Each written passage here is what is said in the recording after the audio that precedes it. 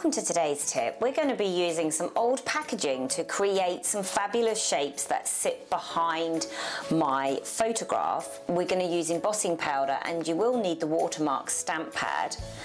What we are going to do is, I'm very lucky and received this beautiful, I think it was hand cream or something, in this box, and I just loved its shape, this hexagon shape. But as you start looking around at things that you might receive in the post or even old packaging, you'd be quite surprised at actually the shapes and things that you can get, because you could easily do this with circles.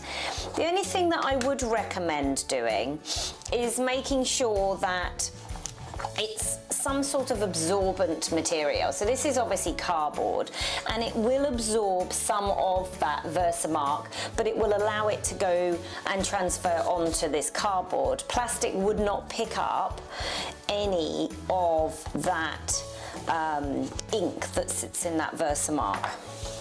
Now what I'm going to do is, I've got some gold here and I've got this lovely sort of copper. Really trying to get it into that. On this side I'm going to use a little bit of the gold. Okay, so now I'm just going to use my heat gun. So there we have our first one. Isn't it pretty? So I've got a little bit of the gold and a little bit of the copper in there. And then I'm just going to go over and create like, I could do a nice sort of comb effect, like a honeycomb effect.